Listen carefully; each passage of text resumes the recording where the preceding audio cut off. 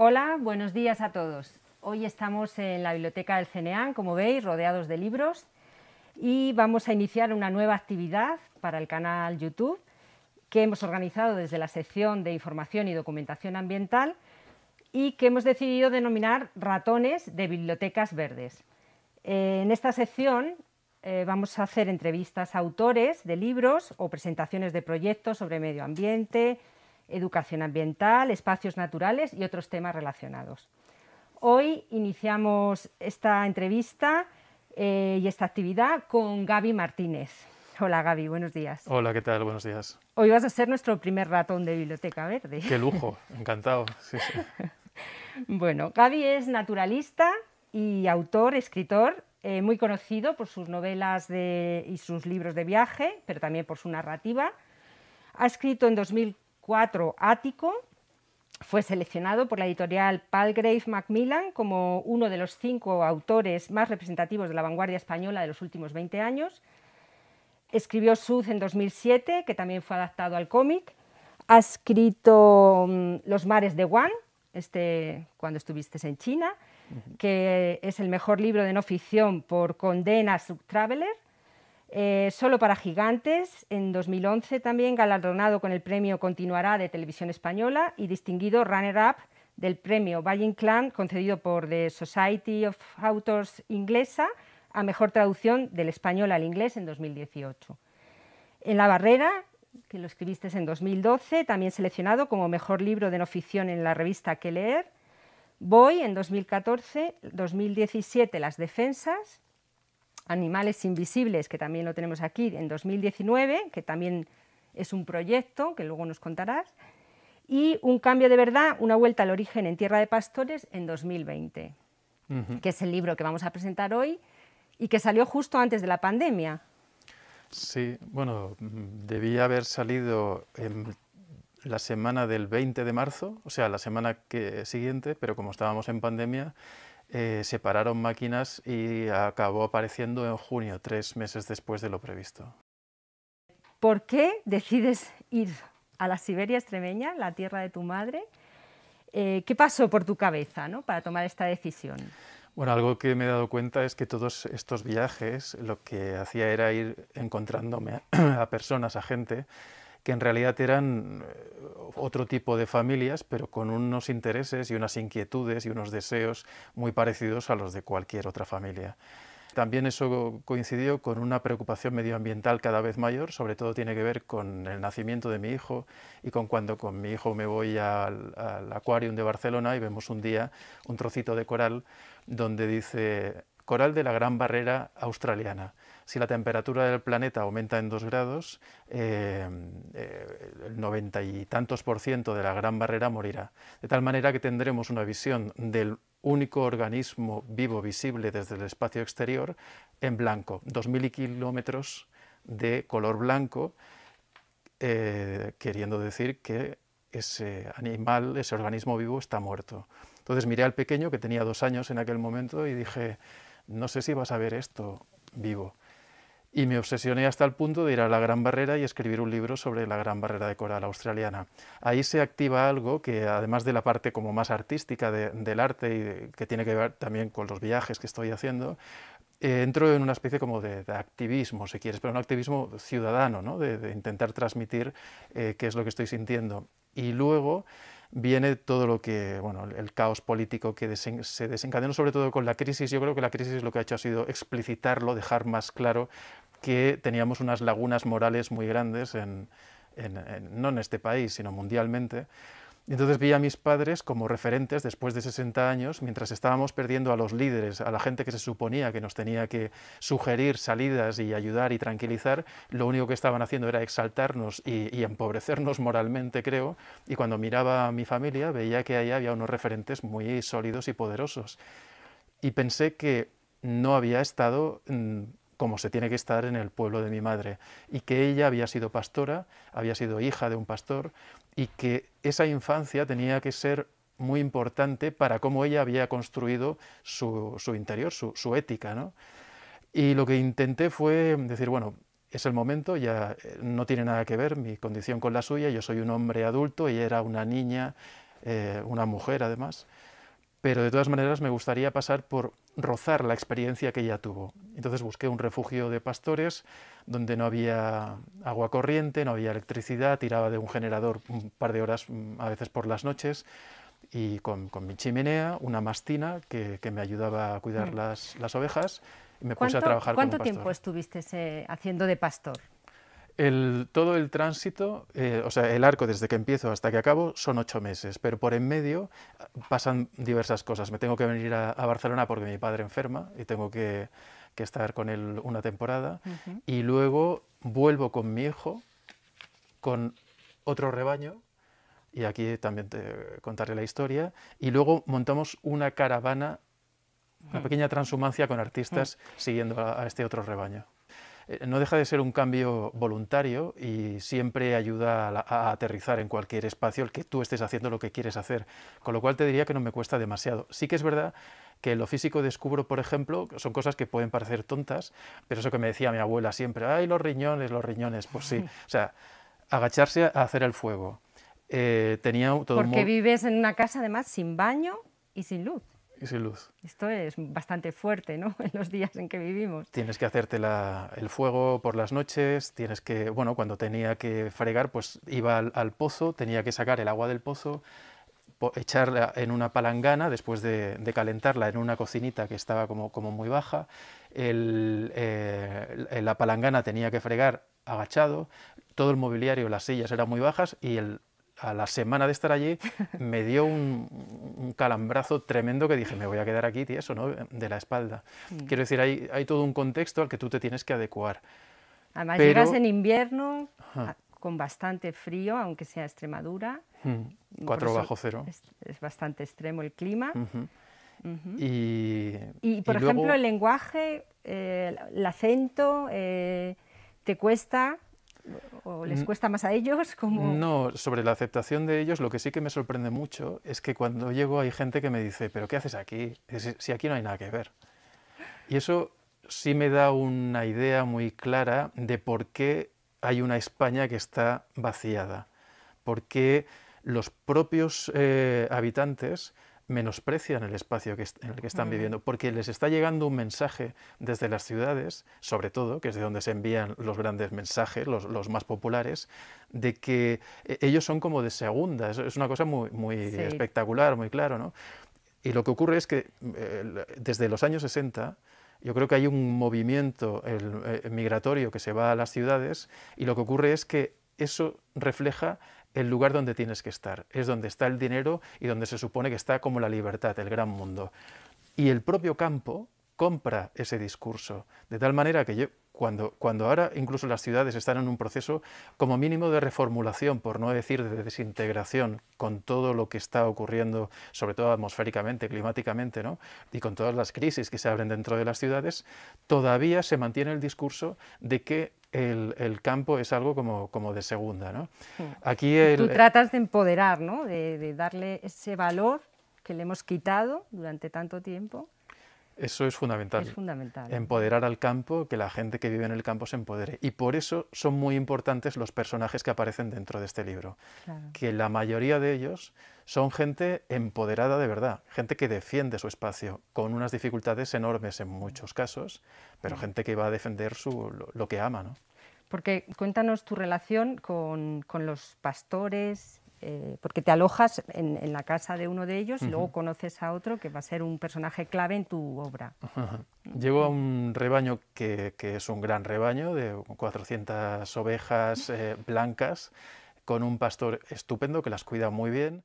Lo que ocurre es que luego la fortuna, yo te diría incluso que esto lo he considerado como un signo del destino. Un regalo, ¿no? Después de estar apuntando durante tanto tiempo a los márgenes, a lo alternativo, me cruzo con un rebaño de oveja negra criada en ecológico. Claro, me encuentro con una familia que son los Cabello Bravo, con Miguel, que es el ganadero al que conozco, que están haciendo una apuesta por las razas autóctonas y en concreto partiendo desde la oveja negra, Merina. Es integral, dedican todo su tiempo y todo su esfuerzo a ello, pese a las muchas dificultades que hay, pero me encuentro con un vanguardista dentro del campo. Miguel es un tío que habla así como duro, a veces rudo y tal, pero todo su mensaje, toda su actitud hacia el entorno es de alguien que no solo quiere cambiar, sino que sabe cómo cambiar ese entorno. Pero claro, necesita socios, necesita gente que esté con él. Y bueno, me voy de vez en cuando a trabajar con él y tal, y me encuentro por las noches en una situación de auténtica infidelidad, yéndome a dormir con las blancas mientras estoy pensando todo el día en las negras, ¿no? Y entonces se da la circunstancia de que, bueno, yo a Juan Alfredo y a su rebaño, pues como estoy muy bien con él también, y empiezo a entrar en esa situación de angustia verdadera, de infiel, de estar deseando estar con el otro rebaño. Sí que hablo con Miguel, entonces sí que voy a cambiar de rebaño. Entonces me instalo, cambio también la dehesa por la estepa y me voy con que son los pastos que tiene de verano, con mi hijo, y nos instalamos los dos en un lugar maravilloso y desoladísimo, con la compañía, eso sí, de la naturaleza y de las ovejas. Y empiezo a trabajar a pie con ellas, con las ovejas negras, ¿no? Una cosa que es curiosa, ¿no? El uso de los nombres propios en tu novela, ¿no? Que además tú dices que es muy importante nombrar a los lugares, no no, vamos, hablas de la novela, del comienzo de Don Quijote, ¿no? De Don Quijote. Y la verdad que me gusta, ¿no? Y hablas también de que hay nombres que no son literarios, que por llevar muchas Y o muchas Ys o muchas Rs, cuéntanos un poco esto, ¿no? Bueno, fíjate en el estigma. Sí, cuéntanos. Sí. Yo firmo como Gabi, es un diminutivo. Esto viene de haber visto que un poeta como Walt Whitman, que es de los primeros que empiezan a mirar a la naturaleza y a hablar de lo grandes que somos nosotros como parte integral de esa naturaleza, todo lo que podemos ofrecer, y que él quiere hablarle a sus lectores como le habla a su gente, y que se dirijan a él de la misma manera. Él es Walter, pero a él le llaman Walt. Entonces ahí arranca toda una tradición que va a venir seguida por Tom Spanbauer, por Tom Wolfe, por un premio Nobel como Toni Morrison, por un presidente de los Estados Unidos como Bill Clinton, mientras que aquí, cuando empecé a firmar, vi que esa tradición no existía, a todo lo contrario, o sea, se firmaba con dos apellidos, con todo, que cada uno puede firmar como quiera, pero que no aparezca ningún diminutivo es muy significativo de cómo jerárquicamente habíamos situado a la cultura o al arte. Es verdad que eso es el arte y la creación es algo estupendo, pero y maravilloso y de empoderamiento del individuo, pero también es verdad que la comunicación, para ser lo más auténtica para mí, por lo menos posible, tiene que ser horizontal, no te tienes que poner en una peana. Claro. Y si a mí mi gente me llamaba Gabi, al final decidí, después de eso sí, meditarlo muchísimo, llamar a Gabi. Lo que comentas de todos esos nombres, claro, eso me ha llevado a pensar mucho en los nombres. Los nombres, lo que ocurre es el Quijote, de cuyo nombre no quiero acordarme. ¿Y de por qué no te quieres acordar? O sea, los pueblos tienen un nombre, y tienen una ñ y tienen una elle, y aunque no se lleve en inglés, son pueblos que tienen, o sea, una fuerza tremenda y que hay que reivindicarla porque es lo que tú tienes, es lo tuyo, ¿no? Creo que a partir del nombre tú estás transmitiendo también un mensaje muchas veces, y bueno, y no tenemos por qué apartarlos ni llamar David a nuestros hijos, ni con nombres de otra manera. Sin embargo, ¿no? Se llama la Siberia, curioso, ¿no? Sí, bueno, esto son cosas que, claro, te vienen del pasado, y esto te viene por un embajador español que estaba en Rusia, y cuando atravesó esa zona de una desolación, digamos, a la altura del nombre, dijo, esto me recuerda a la Siberia rusa. Y entonces, curiosamente, se llamaba antes de los montes y los lagos, pero los propios habitantes pues les haría gracia la cosa de la Siberia y se quedó como la Siberia. Hay muchas menciones en tu libro a un personaje que fue un fenómeno de la comunicación en los años 80, que es Félix Rodríguez de la Fuente. Me ha sorprendido, primero porque tú eres joven, o sea que realmente lo has conocido de muy pequeño, y parece que te ha influido mucho en tu vida. Bueno, para mí los documentales de Félix Rodríguez de la Fuente eran capitales en la semana. O sea, yo me quedaba allí con mis padres enganchadísimo a lo que ocurría. Y luego yo me acuerdo perfectamente de dónde estaba yo cuando Félix murió. O sea, hasta ese punto sitio, ¿no? me llegó el impacto, y te hablo, eso, pues yo tendría unos 10 años, 82 murió Félix, me parece, entre 10 y 12 Sí, años en los tendría. años 70 más bien, sí. Pero tú Y naciste en el 71, o sea, que es que eras muy sí, joven. sí, pero lo recuerdo estupendamente, o sea, muy bien, y sobre todo además también por el impacto que tenía, te diría yo, mis propios padres, ¿no? Como ellos también lo comentaban y lo veían. Y Sí, creo que ha entonces había sido... 2 cadenas solo en la televisión y ah, tenías que como que verlo, veíamos eso, ¿no? sí.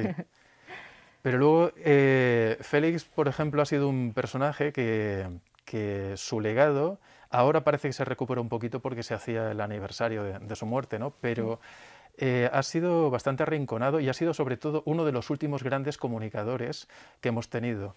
Ahora, desde la literatura, por ejemplo, si tú buscas libros que apunten a naturaleza, cuesta mucho encontrar. Miguel Delibes también en su momento lo hizo, pero estamos hablando todo de un pasado ya de décadas.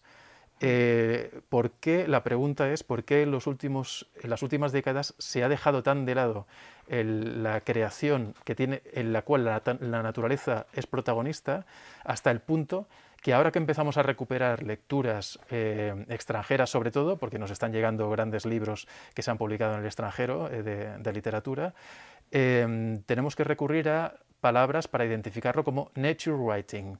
No tenemos una palabra propia. Eso es muy significativo. De nuevo, vamos con los nombres y con la terminología. Sí. Por ejemplo, nosotros estamos trabajando ahora con un grupo de gente que está en esa misma onda también. Hemos creado un festival que se llama Liternatura, para darle una palabra a esa nature writing que nos viene de fuera, con obras, por cierto, que están aterrizando aquí después de 30 años de haber sido publicadas en sus países. Nosotros empezamos ahora a darles visibilidad. Y sobre todo, muy importante, que no se sea desde el ámbito científico, que es el gran poder que tienen estos escritores de otros países, es que lo que te dan es emoción. Demuestran que con la naturaleza se puede hacer arte de primera categoría, y no poemas bucólicos o, digamos, libros científicos. Hay un espacio que nos toca a todos, que es La chica salvaje de Delia Owens, por ejemplo. Es un libro sobre naturaleza, pero con otras cosas, que vendió más que la biografía de Michelle Obama en los Estados Unidos. Fue el libro más vendido durante mucho tiempo. Es conciliar los espacios y demostrar que la naturaleza tiene un potencial literario enorme, ¿no? Sí, tú hablas sobre todo del arte y la naturaleza, ¿no? De ese vínculo que tienen. Vamos a volver otra vez sobre el tema de las ovejas. Hay un personaje también muy, muy curioso y que es tu compañera, que es la perra. Ajá, es Siria. una mastina que se llama Siria, ¿no? Cuéntanos un poco esta relación que tienes, que me pareció curioso porque tu pastor te decía que no la malcriaras, ¿no? Esta relación con los animales desde lo urbano y desde lo rural es muy distinta, ¿no? Sí, no, pero yo entiendo que ahí hay unas reglas y que tienes que cuidarlas, ¿no? Pero también es cierto que Siria y yo establecemos una relación pues estupenda, porque yo creo que ella además, claro, está ahí sola todo el tiempo y de repente encuentra que alguien ha ido a vivir, porque el pastor no vive en el refugio, el pastor vive en el pueblo y viene por las mañanas, y yo duermo allí. Entonces, por las noches yo mismo, cuando llegaba, encontrarte en medio de la nada, de una de esas sin nadie, también es como un impacto, ¿no? Yo tampoco estaba acostumbrado. Y entonces al principio, me acuerdo por las noches, cuando escuchaba a Siria ladrar, me ponía como nervioso. Digo, ¿esto por qué está ladrando? ¿Qué hay por aquí? ¿Que va a pasar algo? Recuerdo que fue un tiempo en el que había, parecen tonterías, pero que cuando estás ahí no lo son tanto. Había un tipo que se estaba desplazando por toda Europa, seguido por la Interpol y por la policía, porque se iba refugiando en casas más o menos abandonadas, o entraba en cabañas o en casas rurales, mataba a la gente y se quedaba allí a vivir un tiempo. Son esas cosas que dices, nunca te pueden pasar a ti, pero yo estaba en una situación, digo, soy perfil. Y además decían que habían entrado en España en ese momento. Entonces yo empecé a hacerme la pelota. Y Siria ladraba mucho por las noches. Lo que ocurrió fue que detecté que ella ladraba durante un rato, igual media hora, 40 minutos, luego se relajaba y ya entraba la noche y se acabó, ¿no?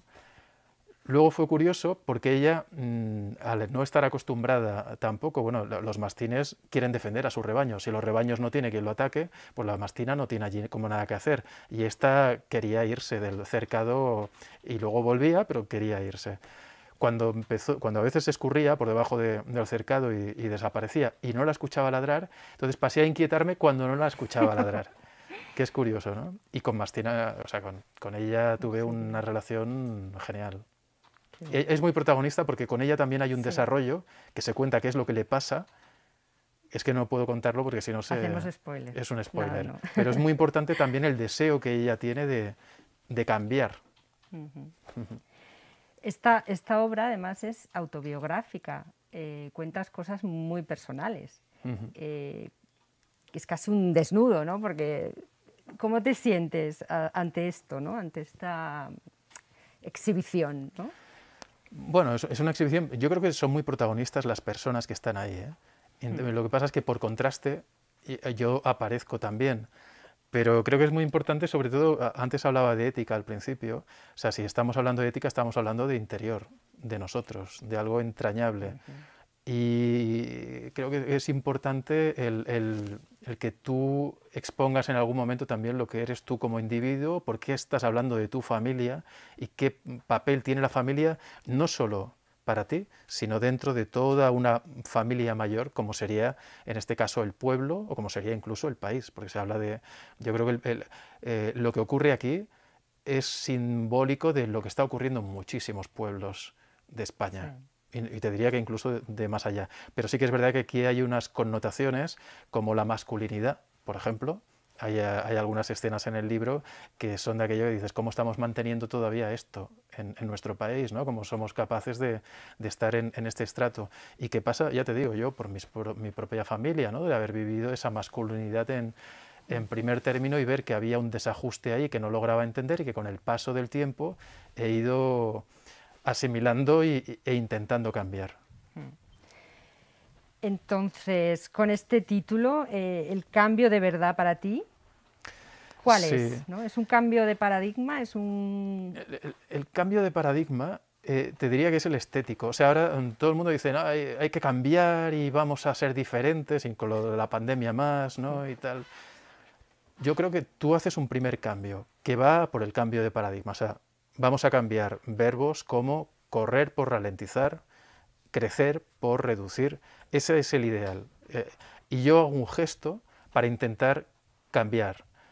Lo que ocurre es que eso no deja de ser un cambio estético. O sea, tú vas y te miras y haces algo y luego te puedes volver a tu ciudad y te quedas ahí, cuentas las aventuras con Siria, con las ovejas y tal, y se acabó.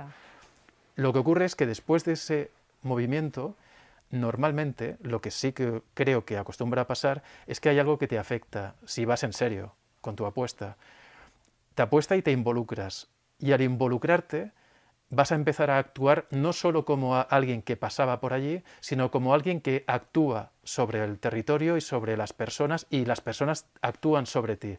Y tú empiezas a transformarte. Y es lo que antes te comentaba de la idea más de activista. Yo he hecho una grandísima amistad con Miguel y con su familia. Hemos montado una asociación que se llama Caravana Negra. Ya organizamos una primera transhumancia con Ovejas negras, trayendo a un director de cine, a un director de animación, ilustradores, fotógrafos, pintores, para que a través de su experiencia continúen transmitiendo emoción a partir de su obra. Y eso sale de cuando acabamos la faena cada día, nos íbamos al bar y decíamos siempre, hostia, es que la naturaleza y la cultura están siempre aquí arrinconadas. ¿Qué podríamos hacer para, no sé, activar un poco esto? Y se nos ocurrió esta historia. Y así, tirando de amigos de uno y conocidos míos también por el mundo así como más artístico, que tengo alguna gente que conozco y tal, oye, ¿os apetecería esto, tal, no sé qué? Y ahí montamos algo que ha sido precioso y ahora estamos trabajando en otras caravanas en otros lugares de España.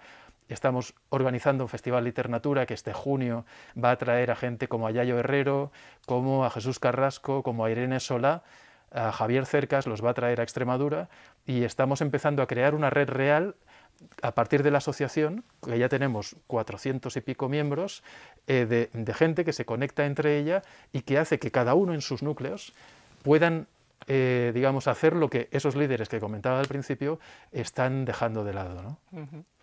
Esto de las ovejas negras me hace recordar que tú hablas en este libro de tres profesiones muy olvidadas, como es los resineros, los apicultores y los ganaderos de ovino de oveja negra, ¿no? Y todos creo que con ese color negro conectados, ¿no? Cuéntanos un poco esto, ¿no? Que es muy curioso, ¿no? Ellos simbolizan muy bien lo que es el negro, porque el negro se ha asociado siempre, en este caso con las ovejas, una oveja negra es algo malo, se supone, ¿no? Quiero decir, o sea, y todo lo que, y es importante explicar el por qué, o sea, las ovejas negras eran en un principio una proporción muy parecida a la de ovejas blancas, hasta que llega un momento en que los comerciantes se dan cuenta de que la oveja blanca se puede teñir mucho mejor que la negra prácticamente no se puede teñir, con lo cual las empiezan a eliminar. Y no solo eso, sino que las estigmatizan, oveja negra. O sea, si no produces, eres una oveja negra. Encima de que te eliminamos, eres mala. Eso es lo que ha ocurrido con todo lo alternativo en los últimos años. Todo lo que no entraba en las coordenadas del mercado, del gran mercado, porque mercado es igual, ¿no? Pero los del gran mercado. Y todo lo que son resineros, apicultores, gente que se dedica a profesiones alternativas, que son fundamentales para la biodiversidad humana y del colectivo, pero han sido sistemáticamente apartadas. La verdad que es un mensaje estupendo y el libro además es muy entretenido, es muy recomendable. Pero háblanos ahora en qué estás metido, qué es lo que tienes en tu cabeza, qué vas a montar. Bueno, ahora de hecho, además por la parte, digamos, de organización, están los festivales, las caravanas con animales, intentando tejer redes, y en cuestión creativa, pues precisamente estoy aquí en Balsaín porque he venido a seguir la pista del desmán y el bisón europeo, pero ahora el americano, contar la historia del bisón europeo, pero también a través de la especie invasora que es el americano, ¿no? Y esto formará parte de un libro sobre animales invisibles, que será la segunda parte de este. Este me llevó por todo el mundo siguiendo pues, a animales míticos, extinguidos o muy difíciles de ver, pero que dentro del imaginario de las sociedades están ahí muy presentes, ¿no? Funcionó muy bien el libro.